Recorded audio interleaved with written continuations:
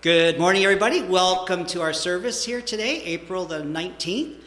Just delighted to be here with you, and I'm Pastor Leonard, Prospect Community Church, and we just want to welcome all our viewers today as they tune into the service. As we look at our news, we know that this is going to continue probably for another 4 weeks, and so we're just going to come to you every week with an encouraging message to encourage your hearts. And before we get into our service this morning, Richard's going to lead us in some worship. I just want to open in prayer. Heavenly Father, we do thank you and praise you, Lord, for your blessings upon your children. Father, that despite the storm around us, that we still can have peace in the storm. And the distractions around us, we still can have peace. Father, we pray this morning for all those that are viewing this message today, Lord, in our service today. Lord, bless them, Lord. Father, we just pray for everyone that is being shut out as we are, Lord, that you'll just minister your peace and your joy into their hearts. Father, we thank you for the blessings that you've given to us, Lord. We pray for those, Lord, that are on the front lines, Lord, that are out serving and helping the people, Lord. And we pray for all the essential workers, Lord, and all that are out there doing the work of God. And Father, we just thank you for that. We thank you and we pray for your protection upon their lives, Lord. Father, we pray for all the different homes, Lord, as there's an epidemic, it's just all over the place, Lord, we ask, Father, that your healing virtue and protection will come upon those places, Lord. Father, thank you for our time together today, Lord. Bless each and every part of it, I pray. In Jesus' name, amen. Okay, Brother Richard.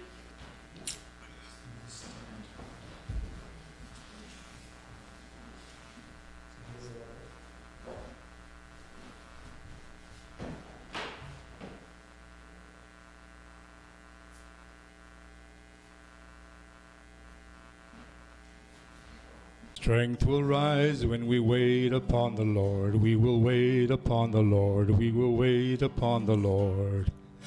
Strength will rise when we wait upon the Lord. We will wait upon the Lord. We will wait upon the Lord.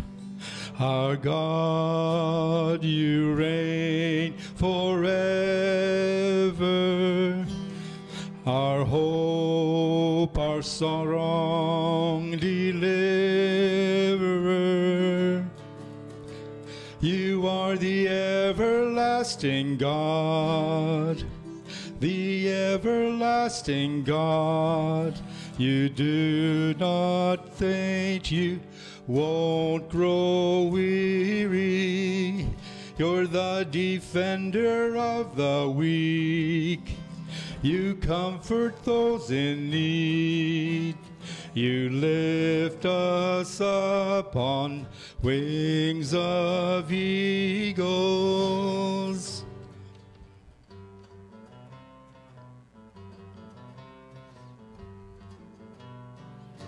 Strength will rise as we wait upon the Lord. We will wait upon the Lord. We will wait upon the Lord. Strength will rise when we wait upon the Lord. We will wait upon the Lord. We will wait upon the Lord. Our God, you reign forever. Our hope, our strong deliverer. You are the everlasting God, the everlasting God. You do not faint, you won't grow weary. You're the defender of the weak. You comfort those in need. You lift us up on wings of eagles.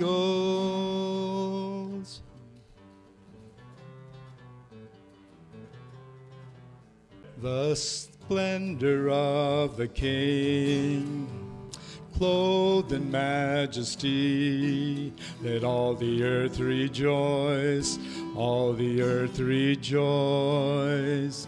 He wraps himself in light, and darkness tries to hide, and trembles at his voice, trembles at his voice. How great is our God. Sing with me, how great is our God. And all will see how great is our God. Age to age he stands, and time is in his hands. Beginning and the end, beginning and the end. The Godhead three in one, Father, Spirit, Son, the Lion and the Lamb, the Lion and the Lamb. Name above all names, worthy of all praise. My heart will sing, how great is our God. Name above all names, you are worthy of all praise. My heart will sing, how great is our God. How great is our God. Sing with me, how great is our God. And all will see how great is our God.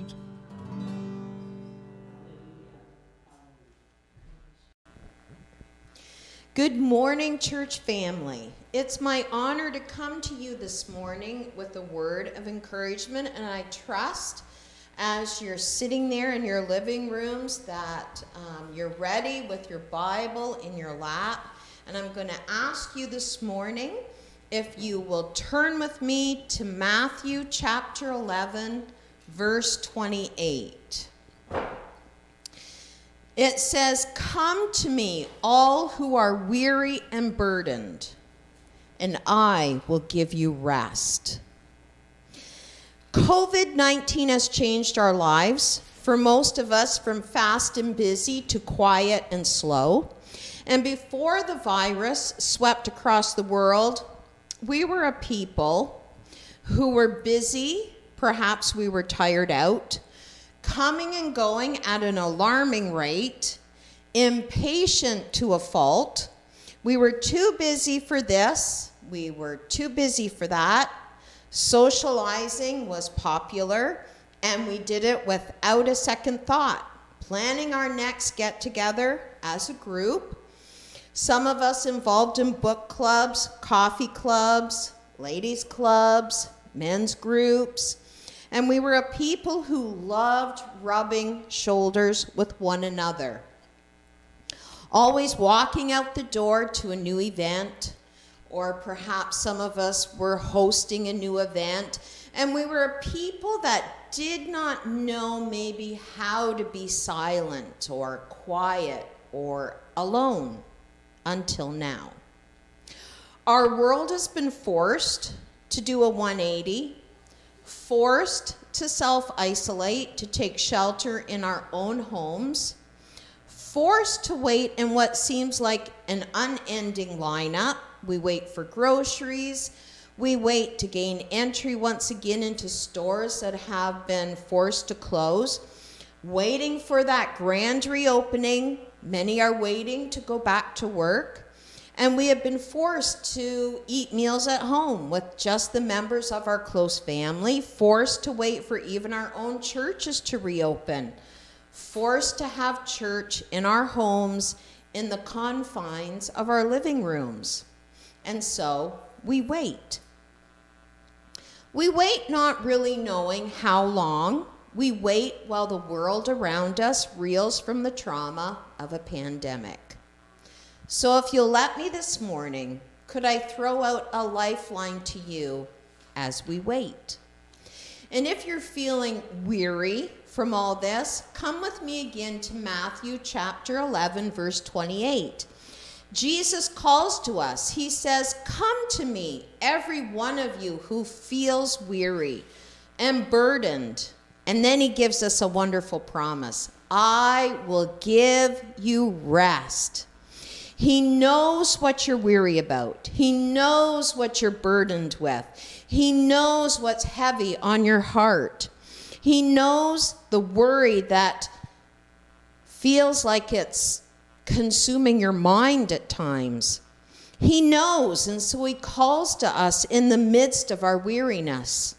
Come to me, because I, the Savior, your Master, will give you rest. Let's turn in our Bibles to Psalm 23, verse 1 to 3. The Lord is my shepherd, I lack nothing. He makes me lie down in green pastures. He leads me beside quiet waters. He refreshes my soul. He guides me along the right path for his name's sake. The truth found in the Word of God provides rest for us, rest for our weariness. The Lord is my shepherd. He looks after us, just like the shepherd keeps watch over his flock, caring and protecting and keeping and doctoring and feeding and leading into safety, guiding to a place to eat and drink. I lack nothing because the shepherd is Jehovah Jireh, our provider. Therefore, we lack nothing because he supplies all our needs. He makes us lie down in green pastures. We lie down, relax, put our feet up. We take a relaxed, content posture because we know God is in control.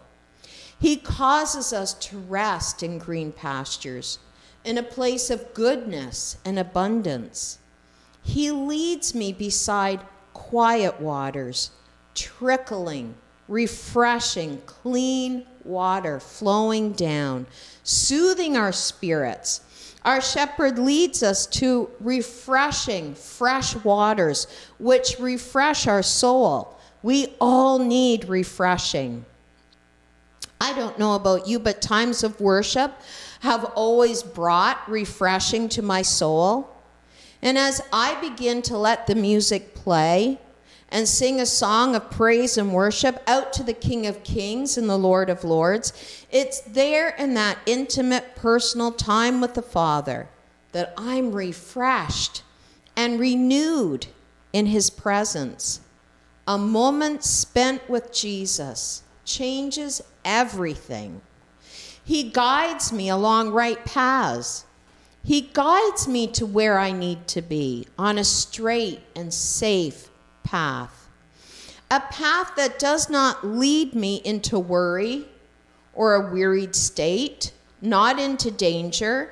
He leads me into paths of truth and holiness, into joy and peace. Let's turn to Philippians chapter 4, verse 7. And I'm going to read to you this morning, I'm going to read that scripture out of the New Living Translation. I like how it reads. It says, "Then you will experience God's peace, which exceeds anything we can understand.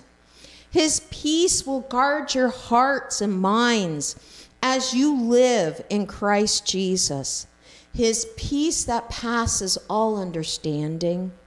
His peace that blankets us, surrounds us. His peace that sustains us and keeps us because our minds are fixed on him."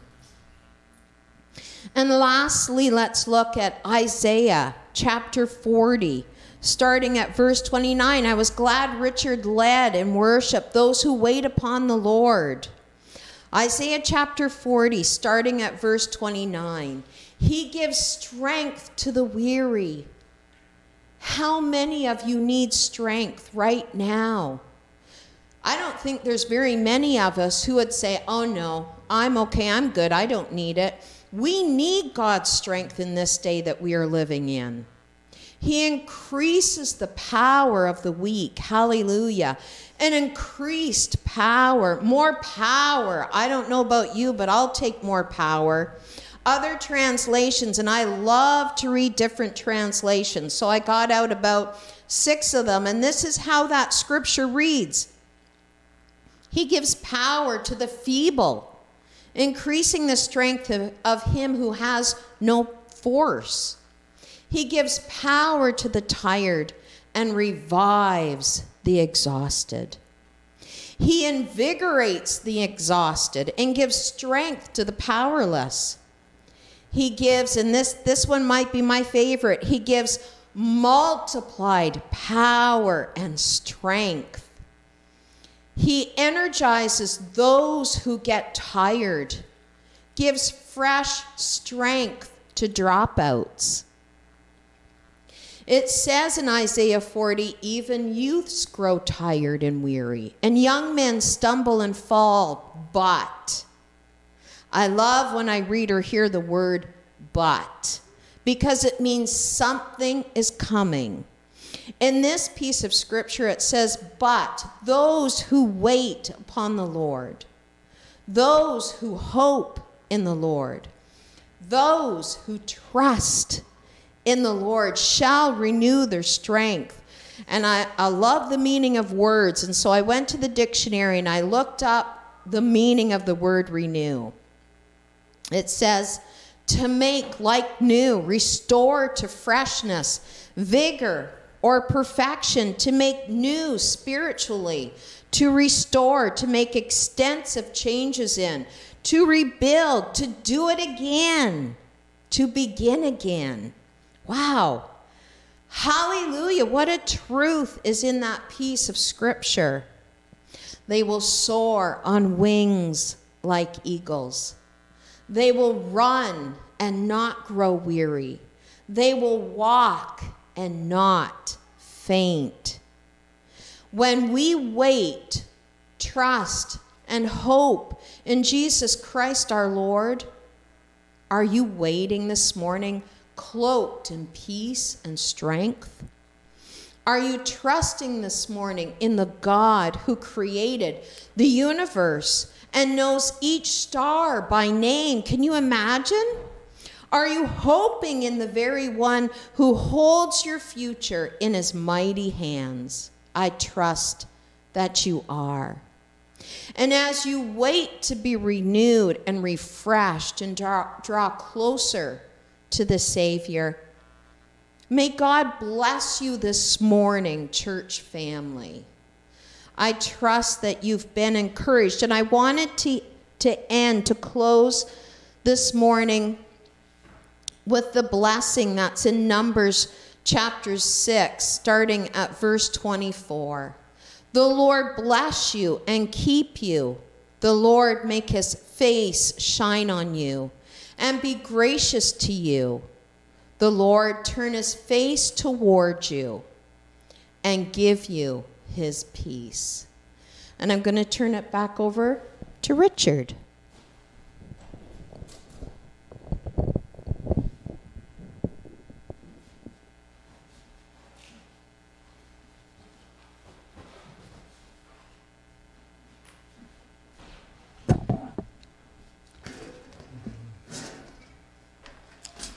Thank you, Judy. And I was looking at that banner that we have there, wait on the Lord, renew your strength. And I find that interesting too, that, because you love the word studies, this one for you too, that when it says renew your strength, God says, I want to exchange your strength. You have strength, but it's little and it's weak. Mine is perfect. So God says, I want to give you my perfect strength.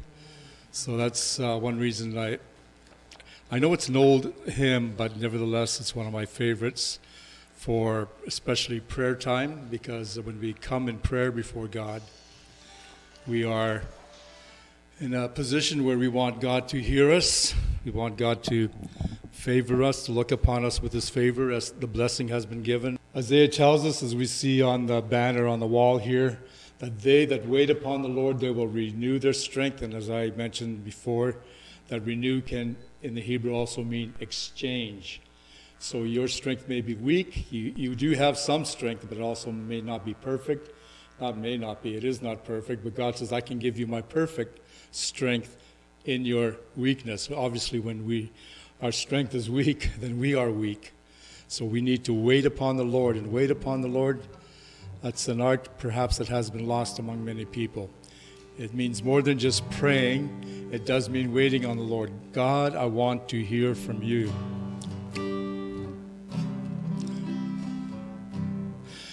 They that wait upon the Lord shall renew their strength. They shall mount up with wings as eagles. They shall run and not be weary. They shall walk and not faint. Teach me, Lord, to wait. They that wait upon the Lord shall renew their strength. They shall mount up with wings as eagles. They shall run and not be weary. They shall walk and not faint. Teach me, Lord, to wait. So we just want to, again, thank you this morning for viewing this service. We thank you, Richard, for the music, and Judy for a word of encouragement. And so we just want you to encourage each other, pray for each other, and don't be afraid to phone one another. I want to thank the people that have been phoning each other. Just encourage each other in the Lord, and soon we will gather together again. And I just want to close in prayer, and I know there are some needs within our congregation, and so I just want to lift them before the Lord as we close this. Heavenly Father, I just want to bring our church family before you, Lord, as there's many needs, Lord, that have been expressed through text or for phone calls, Lord. And I just ask, Lord, that you'll minister to every individual need, Lord. Father, there's some that need physical healing, Lord, and some just need this encouragement. And Lord, I know this morning this word was encouraging. And so, Father, I pray it will plant just hope in people's lives today. And so, Father, we just want to bless you, and we want to thank you, Lord, for this opportunity that we've had to share your love and your word with these people. In Jesus' name, amen.